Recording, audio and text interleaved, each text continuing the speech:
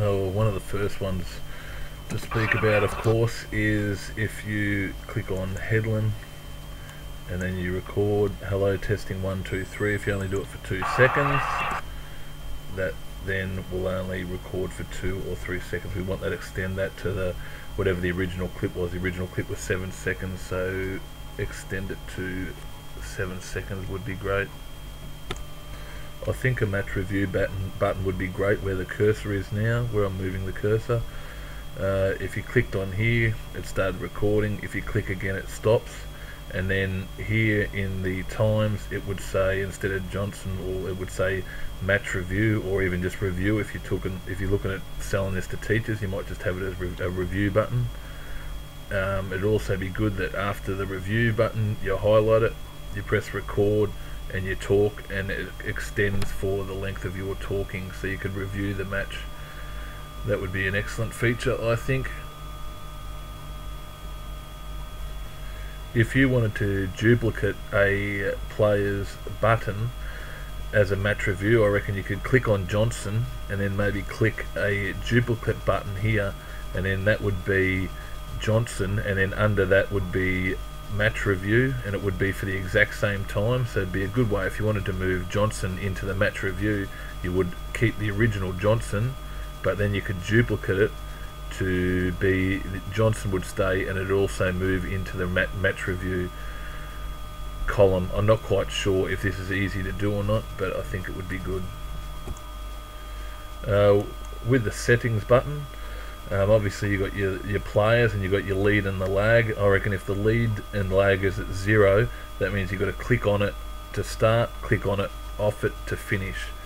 That's the same with the action buttons. If it's on 0, you click on to start and off to finish if they're both on 0. Of course, most of the time with footy you do 5 seconds before, 5 seconds after, and then over here where the cursor is, you'd have your match review, which would just be click on to record, click off to stop. Maybe you could add it here, but no, I'd just leave it. Maybe just leave it as click on to record for match review, click off to stop recording. We've also got to try and get this settings button working. At the moment, it's just set to both the player and the action is set to 7 seconds. I think the green and the red here, yeah, that can stay. There's no problems. It's working fine, and it could be good for a coach just as a reminder to come back. And if he's got a green, he might want to come back and put a voice over the top of it. So the green and the red can be good for a coach just as a reminder to come back and do a voiceover. Just a little bug, if you were to click on highlight white, then you press insert to listen to look at his clip. It'll look at his clip for the 7 seconds that it's been tagged. When it's finished, if you press insert again, if you, for example, wanted to look at it again, if you press insert, that wouldn't work. You'd have to press on leppage and then go back to white, but yeah, that's not that big of a deal.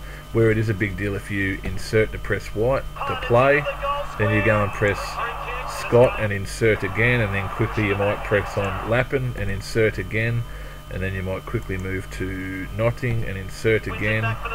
Then it all starts to play up as it is. It's playing up right now. That often happens when you move it around. So maybe we've got to bring something in where you can't move to another player until that first original highlighted one finishes, or maybe press the space bar, but you can't move down the order pressing play, highlighting and insert, because it just causes bugs. As you can see now, I'll have to press play and that will probably get it going again. No, it hasn't. It's broken up. So you can see what you have to do next is you've actually got to close the app, and then you've got to go back in and reopen it.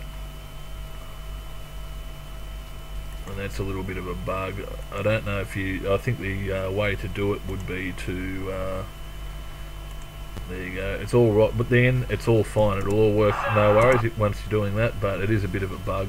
I think the thing to do would be that, yeah, if you highlight and press insert, you must watch that entire clip until you can move to the next one.